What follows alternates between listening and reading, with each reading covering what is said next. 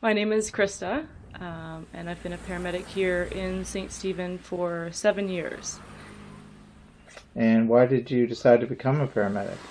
This is something I've always wanted to do. I happened to have an opportunity available to go back to school, and I jumped on that chance. It's something I've wanted to do ever since I was a little kid and saw the paramedics on television.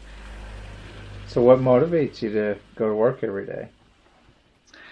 I guess it's all the wonderful partners I work with. I'm extremely lucky to have two very intelligent partners. We work well together. We have great rapport with patients, and we have a lot of fun doing it.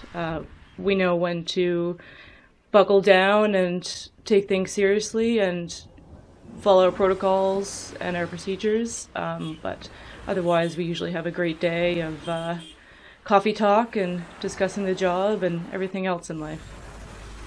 To be a paramedic is to take care of your patients. We're here for them in their most dire needs. Sometimes we're there to help them make the decision whether to go to the hospital or not, maybe just there to calm them down, be a shoulder to cry on, a listening ear. We're there to support our patients, make sure they're comfortable. Sometimes that's all we can do is make them comfortable and be that advocate for them when they can't make the proper decisions. I think people have the misconception that we are just ambulance drivers and we are just there to transport patients to the hospital. They don't realize that we are essentially a mobile hospital on wheels.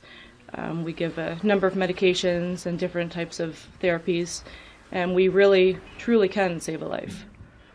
Do you have any advice for someone who's considering becoming a paramedic? I think the biggest thing is confidence. Confidence gets you very far, not only in life, but on this job. Confidence goes a long way. Know your strengths, know your weaknesses, know your limits, and know when to ask for help.